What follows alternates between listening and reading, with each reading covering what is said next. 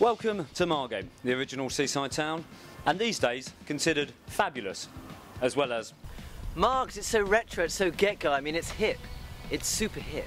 Margate and Thanet as a whole has always been a home of creativity. I think of Margate as tourism and fun. What I found since I've moved down to Margate is that it's been a melting pot of creativity and creative endeavour. But that's a bit cheesy for my liking. That being said, it is impossible to walk around the town without seeing some DFLs, that's down from London's. Oh, those guys are just so creative, so good for Margate, yeah? That's what we were just saying. Oh, is that an artist? Oh, here's another. Oh, and another police carol. A couple of retro cars. A food-serving double-decker. Well, two actually. Typical. As well as a feast of galleries and an artist's culture which is extremely friendly and all-inclusive. Look mate, if your name's not down, you're not coming in. The town is brimming with new restaurants, shisha bars, micro-pubs, coffee shops, some with flashy signs, junkyards, vintage shops, indoor markets, vinyl shops. One of the world's best, to be precise. We even have a place where you can buy vinyls, drink coffee and practice yoga all under one roof. Thank God for those DFLs, eh? However, shisha lounges, big red food-serving buses, vegan treats and gifted Germans are not the only new addition to be washed upon our shore. I'm talking, of course, of the marvellous Margate Mercury. Margate Mercury, Margate Mercury. And with a response like that, I thought it would be best to sit down with the masterminds behind the Mercury at the core of its creation, Resort Studios. Yeah. Hello! Edit, edit.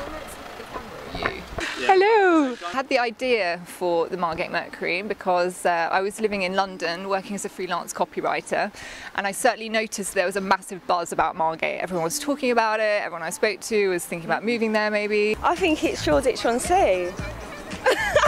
I was moving to Margate, so it seemed like there was a gap in the market for a new kind of publication for Margate that was kind of really well designed. And then I contacted Lizzie because I found her at Resort. I think the design's really good.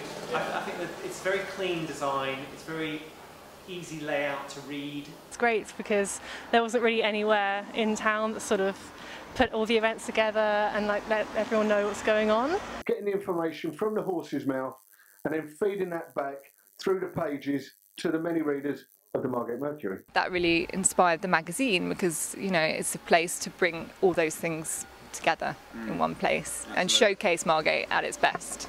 Yes. Margate's best. That's Margate's best. Ah, Harry. So, fueled with Margate's best, I took to the friendly streets of Margate with my inappropriate microphone to get the local view. Piss off. Not read it recently. The Margate Mercury. I haven't read this. Have you not? Ah, so you haven't got an opinion on it. What did you think of the Margate Mercury on first glance? While we wait for that helmet, I suppose it's over to Mr. Margate, Retro Joe. What's your opinion of the Margate Mercury? Have you read it and when did you read it? I glanced through it when I was sitting in your shop as it goes, and yeah, it's what Margate needs, I think. I thought it was very well laid out. Yeah, I thought it was good. It served a purpose. Oh, we absolutely love the Margate Mercury. All of our clients do. We've had loads go off our shelves. Everybody's asking about it. I think that there's enough going on in Margate for it to have its own sort of kind of Margate-centric, that's a word, right? I agree. There's enough, well, there's businesses opening constantly, so it's good to have someone that's specifically feeding that information back to people. Getting the information from the horse's mouth and then feeding that back through the pages to the many readers of the Margate Mercury. Showing sort of more Margate, isn't it? And I think the people that are involved in it, Margate Mercury, have their finger on the pulse and they've got the true flavour of Margate.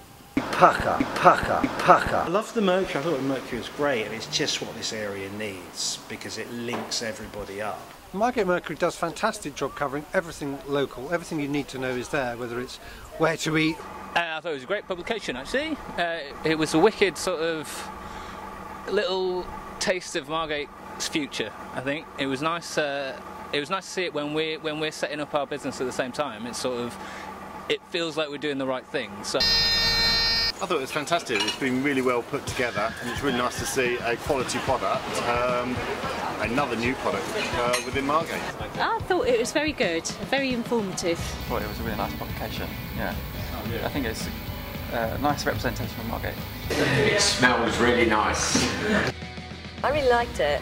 I thought it was really well written, and it covered some really nice things.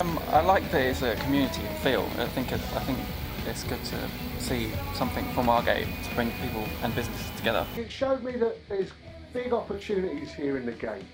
You know, for the team at Margate Mercury have discovered, you know, that these opportunities are far and wide.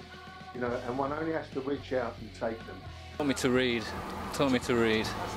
Our favourite aspect is the history that it shows into Margate. What was your favourite thing about it? I liked Sam's bit about the drunks on the Harbour Arm. I did like the North Down Road piece, which is what I did the photography for. But the reason I liked it is because the North Down Road is a bit of a forgotten place. Generally I'm a fiction writer, but it all depends where the words take you, I suppose. The feature on North Down Road, actually, just the sort of up-and-coming bits, the bits that I didn't actually know about. I know everything there is to know about Margate. Well, the picture's excellent. I would recognise you from the picture. I love the way that they're giving, you know, someone like Dave McKenna, a man with, you know, let's not beat around the bush, you know, some problems in expressing himself in the written form, a column to try and express himself in the written form, and I think it's great that they haven't, you know, they've proofed it, and some, you know, if you look hard enough, there is a story there. It works as a whole. You know, it's not just like slapped together. It feels like a lot of love went into it. Read it all within the pages, ladies and gentlemen, boys and girls, in the Margate Mercury.